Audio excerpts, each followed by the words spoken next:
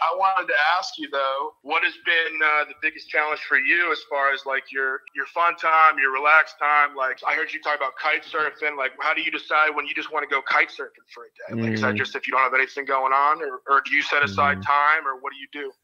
Well, like right now I've got options, right? Because like I've been doing this for 20 years and I've built my business up to the point where like I know how the game works. I've got my clients, built up. Me and my assistant, we've been working together for 8 years. I've closed 100 deals a year ever since I've had her for 8 years straight. And so we know each other front and back in terms of business, how to do the transaction, what the process is, like what her role is, what my role is. So we have this down to a fine tooth, like all the way down as far as you can get it in terms of a very simple system. And so like you're not there yet, right? And so like when you're in the building your business phase, trying to like figure things out, and go out there and build your business and create those systems and see what works for you and see what doesn't work for you and stuff like that, there really is no fun time. You know what I mean? Like when I was coming up in the business, bro, I was working 15 hours a day for 15 years until I figured this thing out. And like there were moments that I would go through phases where I didn't even work out. I didn't even go to the gym at all because I was just so focused on my business. I wanted every waking hour to be building my business. And then I would get to a good place in my business and I would start working out again.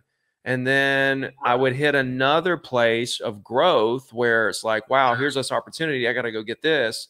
And I would go through the same thing. I would do nothing but work every waking hour until I got to another good place. And it's like you hop from place to place, like you hop from, successful, let's just call it like a stone in the water. You kind of like hop from one to the other, through life, based on kind of what gets you excited. Because like people get in the business, they're super excited about real estate, and then once they, put a good 5 or 10 years in and figure that thing out, they kind of get like a little complacent and stuff. And at that point, you either ride life out right there, or you find something else to pour fuel on that fire again to get you excited with that next thing. Like there's always another thing. There's always another level. There's always something else out there that you could be doing to take your business and take your life to another level. It's just, where's your ambition level?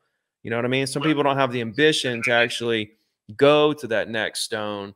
So to answer your question, man, like when you're building your business and stuff, like for me, there was no fun time. There wasn't no downtime. There's no kite surfing. There's no nothing. Nah, but when I was coming up though, I would take about a week. I would do like a week-long vacation towards the end of the year every year. I would try to like hang out on Sundays kind of thing. But like I was working Monday through Saturday every day, all day long. And Sundays, a lot of Sundays, I would be showing property and doing open houses and stuff. So I don't know, man. It just depends on what kind of business you want.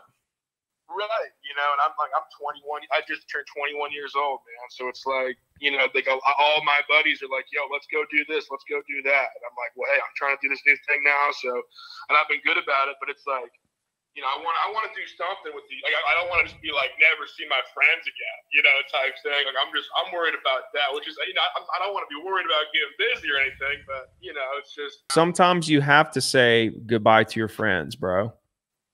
Yeah. I mean, sometimes like I don't know you. I don't know what's going on. I don't know what your situation is, but like, if you want to do like big things, you can't like have both. You know what I mean? Like you've either got to commit and your life has to be this for the next 5 or 10 years, or you just dabble in this and you go party, you have friends, you do all that stuff. You know what I mean? Right. For me, it's like, yeah. And so like what I did is I just switched my friends. Right. You know what I'm saying? Like I went from like, look at your friends, okay? And whoever your friends are and wherever they are in life in terms of business and success, that's where you're going to be as long as you're hanging out with them.